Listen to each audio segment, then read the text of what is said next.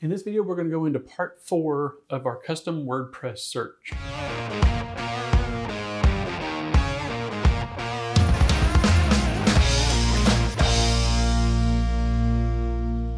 So part 1 and part 2 were kind of standalone videos. Part 3, you kind of really need to watch part 1 and 2. Part 4, you definitely need to watch part 3. And I only split this into 2 separate videos because they get long, and I want to try to keep them under 20 minutes, but the last one was like 23 minutes or something. So, but let's get started on and try to make this one as short as possible. All right. So go back and watch part 3 if you didn't watch it, because you're not going to understand where we're at on this video here. So here's our results that we just got on part 3 when we calculate the term position, right? Hope that makes sense to everybody. And if not, I can go into, I can explain it maybe in the comments. Ask your questions and stuff, and I'll go into what we're actually doing here. All right. So now we've calculated the position of the terms in the title. So if we did display these results here and did a refresh here. So this first one says 189.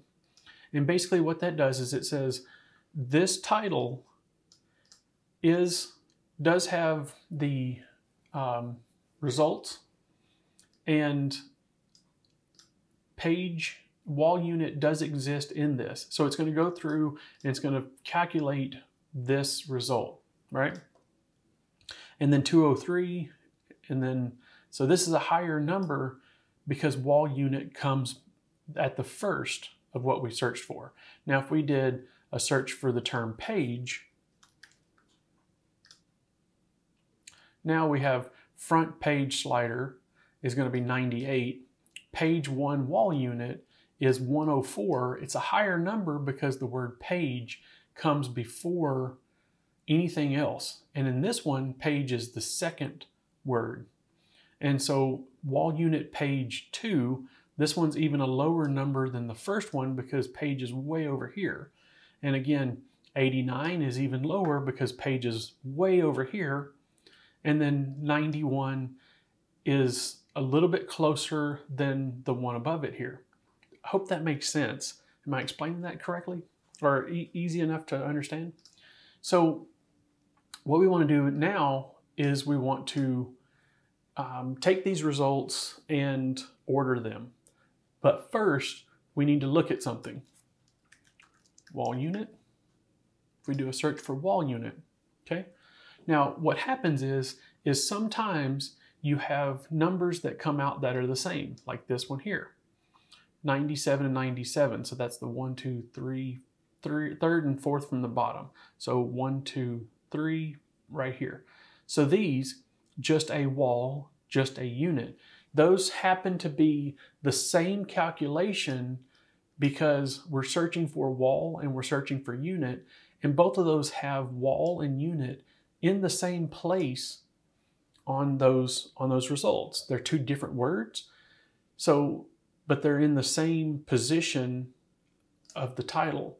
Now we could say, okay, if wall's before unit, then it gets a better result than unit does, and we could build that, but we're not going to go into that. But for me, I can say, okay, wall and unit are, you know, it's going to be random that you're going to have 2 words being searched that are both 4 characters each, or 5 characters, or 6 characters.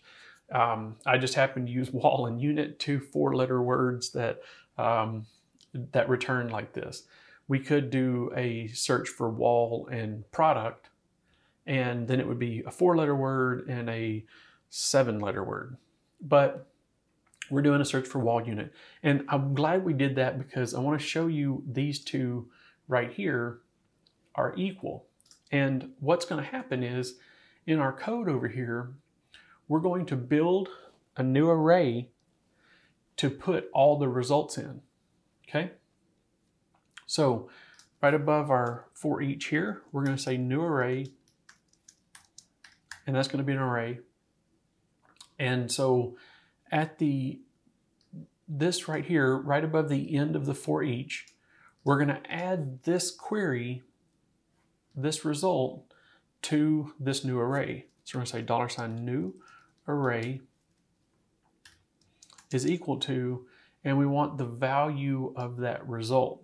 So new array is equal to $V. And what that does is it puts the post title, post content, post status, post type, all that stuff into, from this value here into this array. Now, what happens is now we just have an array that matches the query. And what we want to do is we want to put in calculate, right? And so what that does is it adds an array key of the calculate. So this first key here, the first result here, would have a key of 189. The second one would have a key of 203. The third one would have a key of 197.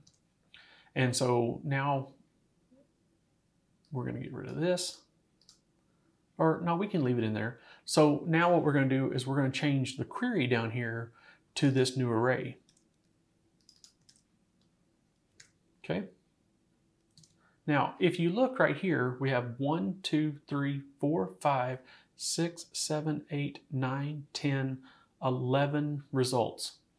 Now, if we do a search for wall unit, it's going to show our new array. But now we have 1, 2, 3, 4, 5, 6, 7, 8 results.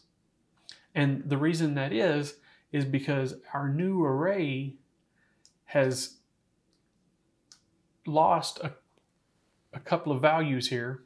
1, 2, 3, 4, 5, 6, 7, 8. Because either wall and unit didn't come into those, or the numbers are duplicated here. So we need to fix that issue.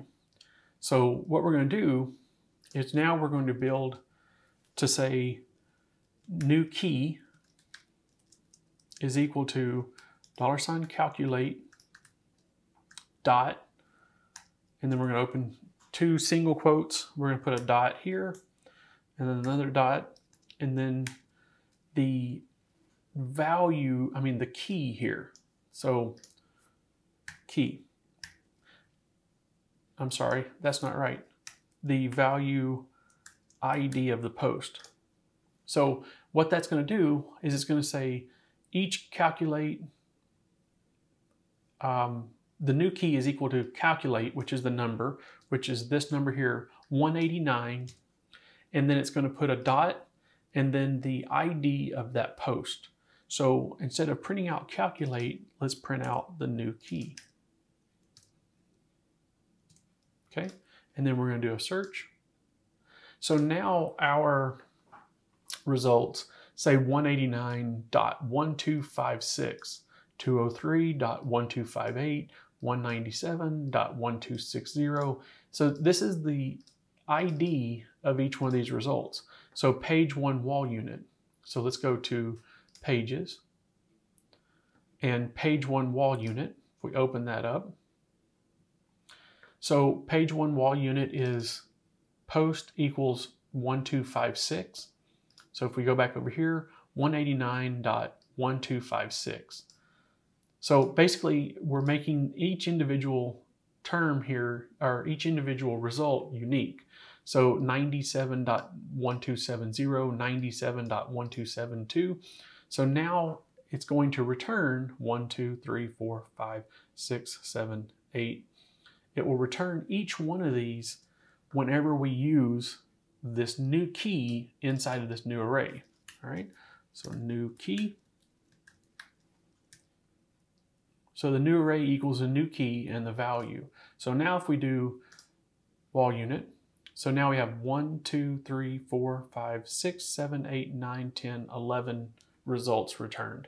So we didn't lose any in this calculation, where if we hadn't added this ID after the calculation, we would have lost a few because of the key. All right. So here's 197, and 197, we would have lost that one. 203 and 203, we would have lost that one. And 97 and 97. So when the calculation didn't have this ID after it, we lost a few, but now that it has the ID, we didn't, all right? So now we have that new key, and now we need to order by these values. So there's K sort, and we can do the new array because that's what we're using here to show these results. Now, K sort is going to sort it by the smallest number first, and I'll show you what that does. So now if we go back here and hit search our site, and we should, I guess we leave that calculation alone there. But basically what it does is it's now going to return the lowest number first. So it would return 97, yeah, is that the lowest? Yeah, it would return 97 first, and then 97, this 97, and then 98, and then so forth and so forth. And that's exactly backwards from what we want. So we're going to use KR sort, which sorts it in reverse order. And so let's print out the key. Here, we're going to do a for each. I want to show you the key of each one. So for each new array as new array key, new array value. I just want to print out each, print $ new key, and break each one. So we put each one on a new line. We'll turn this one off. I want to show you that each one now will be in the order that we want, all right? So if we do a new search, boom. All right, so now we have the highest number at the top, 203, 203, 199, 197, 197, and so forth and so forth. And if we take out this R and just do a K sort, it's going to do the actual opposite, 97, 97, 98, 104, 185, 189, and so on and so on. So we want KR sort because we want these in reverse order. We want the highest one at the top. So now we have the results that we want.